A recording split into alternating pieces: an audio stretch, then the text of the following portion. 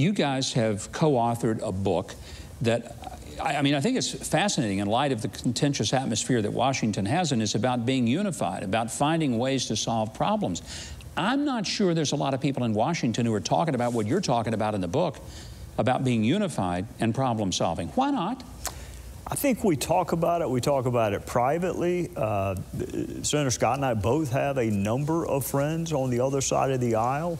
Most of us get along pretty well when the cameras are off. But, Governor, we are in an environment now where winning is the only thing that matters.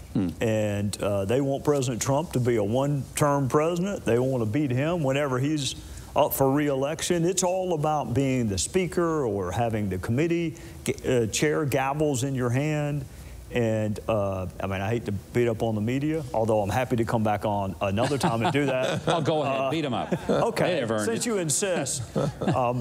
You know, this should be an investigation about what Russia did to us, but it is an obsession with collusion for which no evidence has been presented except You've seen no evidence, and you've seen a lot of stuff that we haven't seen. There's no member of Congress who's seen more than I have, and trust me, if collusion evidence existed, Adam Schiff would have leaked it a long time ago. So then they pivoted to obstruction of justice, and now, as Senator Scott pointed out, they're looking at public tweets. I think defending this country from foreign attacks is very unifying. When it gets into trying to delegitimize someone who won the Electoral College, that's where the division comes in. Yeah. All right, Senator, the book is unified, and it talks about your personal friendships with each other. Yeah.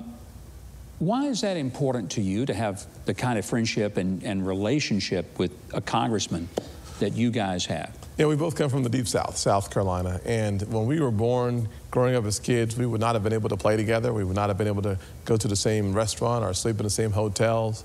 But so much has changed, and our country sometimes is fixated on the things that divide us. And one of the things that we saw after the Charleston shooting is that God blessed us to live, breathe, and evolve in South Carolina. And our state has evolved in such tremendous ways that after a racially motivated shooting, the leaders of the state came together, black and white, joining hands, uniting our state and, I believe, our nation after 9 family members came forward and forgave the killer of their family. If we can unite and be unified after such an atrocity, there's hope everywhere. Congressman, that event was seminal in South Carolina. But what happened in South Carolina, rather than riots and fights and divisions, was people came together for reconciliation. Why was it different there? I don't know, but it sure was. And it not only affected, I mean, lay politics aside, from a faith standpoint, from all the things that matter in life, to have 9 people who did exactly what Jesus told them to do. Welcome in a stranger. We're going to pray with you. We're going to pray for you. And the whole time he is sitting there knowing with malice aforethought that I am going to kill as many of you as I possibly can. You talk about premeditated, capital penalty eligible murder. And the very first thing the family members do is say, I forgive you. I could not do it. I would not do it. And that may make me a bad Christian, and so be it. But they did it. And they looked into the eyes of a man who wanted to start a race war in my state. And because of the way they responded to a tragedy that most of us cannot fathom, it had exactly the opposite impact. And Senator, you're from the Low Countries. Charleston's your home. Absolutely. My uncle attended that church for 50+ years, and Clemente Pinckney, the pastor of the church, was a friend of mine. And I remember the first text that he had sent me. He was one of the first people to call me senator back in 2012, December, and he wanted tickets to the President Obama's inauguration. And I also have the last tweet that he didn't answer. Are you and your parishioners okay?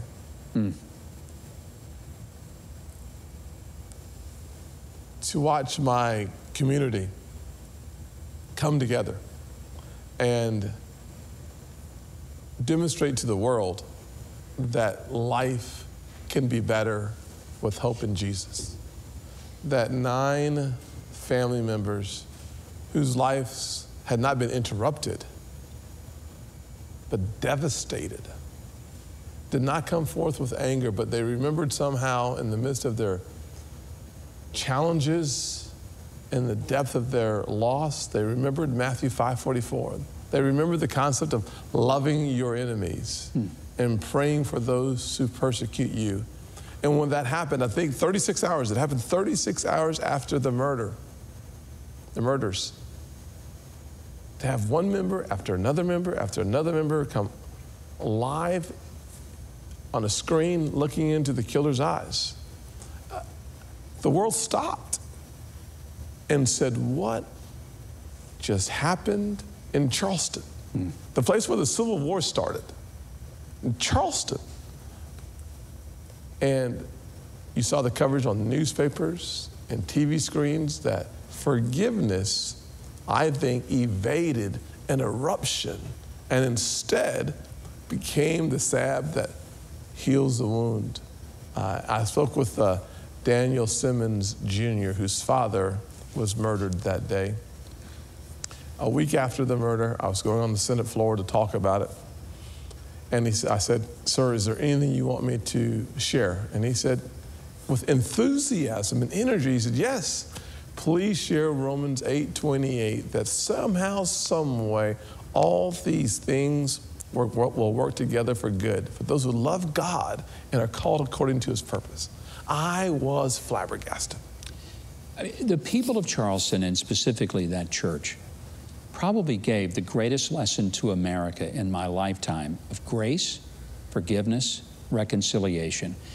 The book that you guys have put together is really an analysis, not just of the Charleston shooting, but of the broader, more universal need for a unity in America, for friendship, for people getting to know each other as the two of you have. Maybe it may seem like you're unlikely cohorts, but you've developed a tight, close bond. Why can't that happen more often in politics? It can, you know, we do have differences. Some folks say, well, you're both from South Carolina, you're both Republicans, what could you possibly not have in common? We don't do our hair the same way. Now, let me just say to your audience, please explain to me how this happens. Literally, I don't fully understand that. Divine intervention. Divine intervention, he said. All right. We have different faith perspectives. We have different perspectives on political issues. Contrast is good. I enjoy contrast. Conflict is debilitating. And I think most of my fellow citizens know the difference between I pull for the Cowboys, you pull for the Giants or the Packers, and having a fractured relationship where you question the motives, the patriotism, and everything else in someone with whom you disagree. We got to find a way to dial down the conflict. Would we do better if we turned the cameras off in Washington more often, didn't televise as many things, didn't give people a sense that they had to go in front of the cameras and preen and make their points before TV for their audiences to get all revved up? Absolutely, positively, unequivocally, yes. There's no doubt that if the cameras were off, you'd have more real people having real conversations that lead to real progress. I got a great idea. We'll just get rid of the cameras in Washington. We'll have everybody watch my show on television on TBN, and there you go. I second that motion. Is there a great idea? We'll introduce the bill when we go back. Yes, sir. I want to thank both of you. My heartfelt thanks to Senator Tim Scott, Congressman Trey Gowdy. On this 4th of July weekend, we should all pray that the same spirit that captured the hearts of the great people of South Carolina will bring us together to find our solutions with police reform, the COVID challenge, and anything else that may come our way as a nation. All right, Keith Bilbrey, why don't you tell everybody how to get a copy of Senator Scott and Representative Gowdy's powerful book? Well, you can get your copy of Unified, How Our Unlikely Friendship Gives Us Hope for a Divided Country at Amazon or wherever books are sold. While you're at it, Order a copy of the Friendship Challenge, a 6-week guide to true reconciliation, one friendship at a time.